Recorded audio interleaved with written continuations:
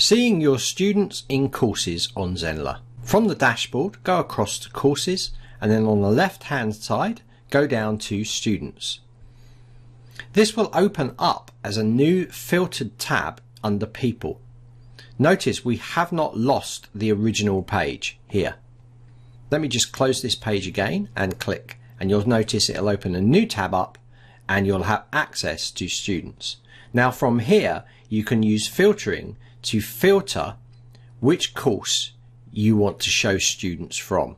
So if I go in here and go down to enrolled in course, and then I select a course from here, like Marketing Made Easy, I can then apply that filter and only see students that are in that course. Again, I can pick another one and click apply filter, and it will only show students that are in that course. So when you are on this page, the courses page, and when you go down to students, it will open up in this people tab, but it will filter them for you automatically.